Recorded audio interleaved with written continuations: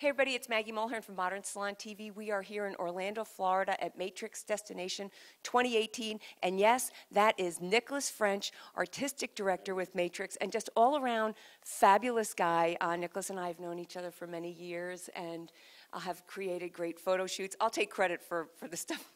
Since we were children, we've been working together. He is so amazing. And one thing that we were talking about is that there are these phenomenal styling techniques from the 50s that people have forgotten about, and that you want to show the modern audience how to do these, and to keep your looks modern, you can use these old techniques, because as James says, what does James say? Don't forget about our past, because our past is our future. And James has been Nicholas's assistant for almost 20 years, actually. We travel all over the world together, and it's always good because he's sort of, you know, he's like inside my brain most of the time, so you don't have to say anything is done, which is great. And that's important to have a great assistant. Yeah. And he just cut my bank, so I'm very grateful to James. All right, so what is number one?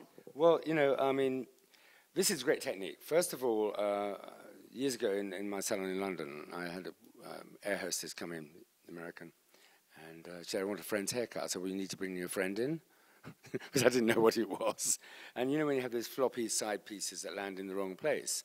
And I thought, ooh, what can I do? Now I reverted to my father's technique, which is basically what he did. I'm coming over here. What they did in the 1950s was to, can you see that in there?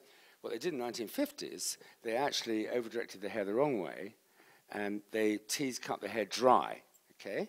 So they dry cut everything. And what they did, they teased the hair in, and then they cut at an angle for the front of the hair, like that, okay? And what that did was it reduced the weight. So you see, when I came it out, and I can go to the other side, this will be nice and light and airy. So this is something you want to practice on a mannequin or a client that you don't want to come back to the salon.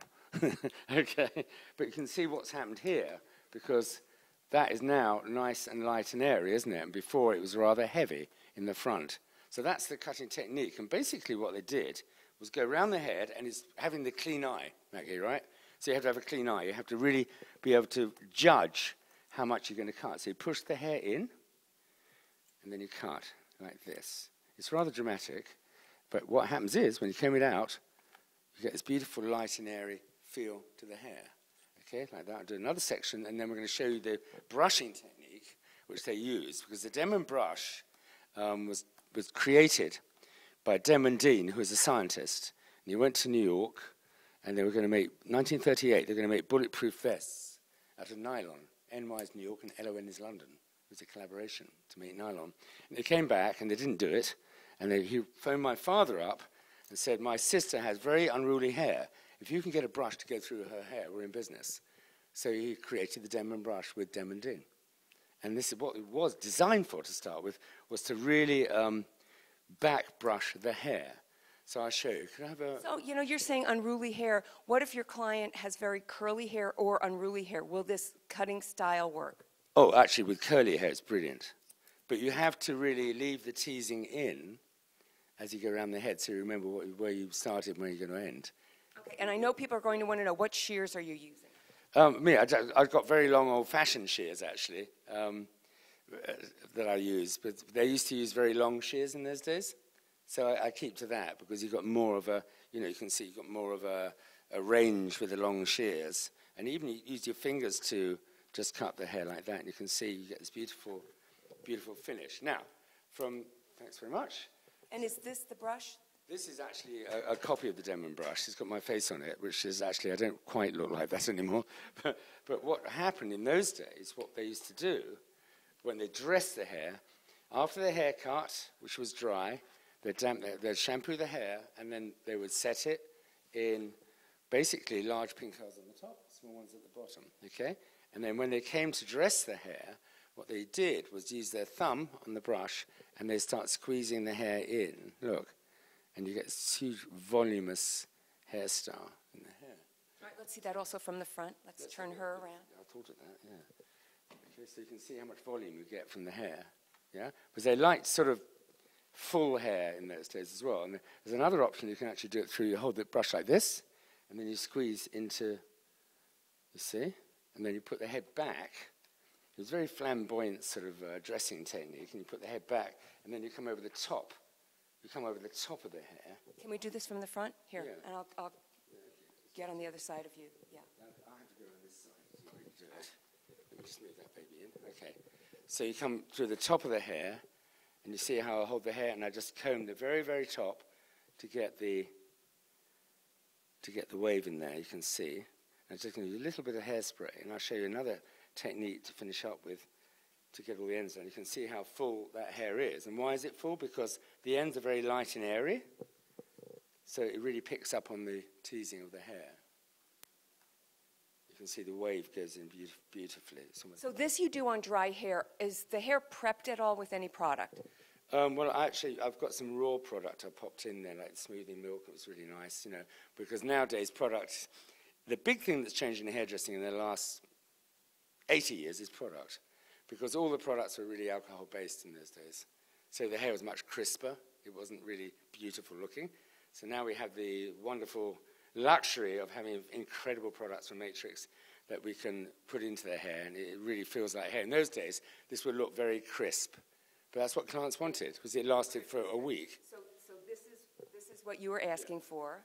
And the other thing is, what we do to get the little ends down, you see these little... All right, I'm sneaking over here again, sorry. Yeah, lovely, jubbly.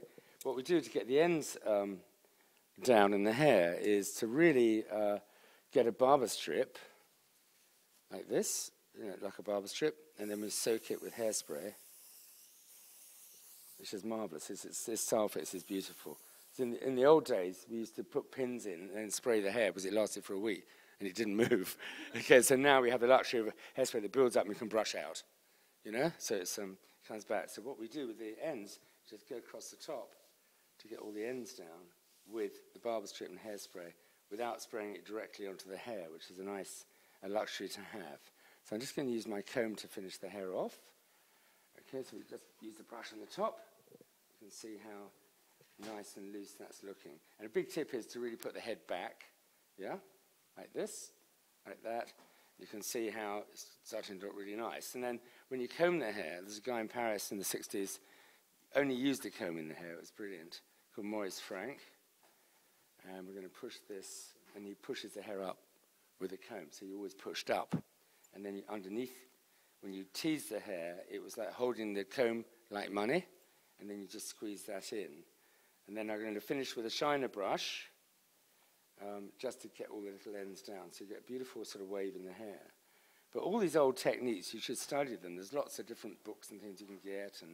And my father, actually, I have 47 films of him working on the newsreels, because in those days there wasn't any television in homes in the 1950s. So my dad knew somebody in the cinema business who put newsreels on. So it was like there's a war in Afghanistan, say, and there's a fashion show in London. So he did all that kind of thing, which was really great. If I could have the shiner brush just to finish off with.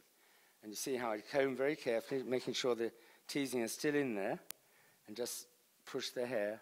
See the beautiful waves. Then I can come over the top with my shiner brush, and you get this lovely sort of wave. And it's all about P's, actually, when you do hair. It's about patience, perseverance, persistence, perceiving what you're doing. It's all that kind of thing. So you've got to take time. And this shiner brush, this is a Nicholas French shiner. Yes, Nicholas French shiner brush. And years ago, I used to borrow makeup artists' brushes, the little sort of thick brushes like this, to actually finish their hair off. And then I decided to make them. So it's 100% ball bristle. They sell at Salon Centric. And it's a beautiful thing. When it's very light, you can see how I'm just finishing the hair off without disturbing the actual teasing of the hair. You can see how that beautiful waves being created. And what do I not do? I don't worry about any tiny ends like this, because I can finish everything off with a hairpin if I have to. So that's a lot of tips and tricks. That is fabulous, and I'm so grateful, because I know you're going to teach a class right now. But look at this. This is as modern as it comes. I mean, this is like a fantastic look. Because I'm using my hands more than brushes and utensils. Like I'm just teasing the hair with my fingers. And it suddenly becomes modern, doesn't it? It's extraordinary. From the 50s right to 2018. And it's just a matter of working the hair. Well, if you get a chance, go to Nicholas's page, see all of his winning Nahas and everything else you've done. I'm coming over here so we get our model in the middle. And Nicholas, again, how do people find, I know your wrist. The wristband, you have a magnetic wristband as well for putting all your hairpins on, okay? We're selling them at the show here, but you can find them at Salon Centric and be at the Premier Show, the Midwest Show, or online, actually, nicholasfrench.com. Perfect. And I know we're going to be seeing you at NAHA too. So again, from Matrix Destination 2018 in Orlando, Florida, thank you, Nicholas, and have a great class in a few minutes. It's marvelous. Okay, take care.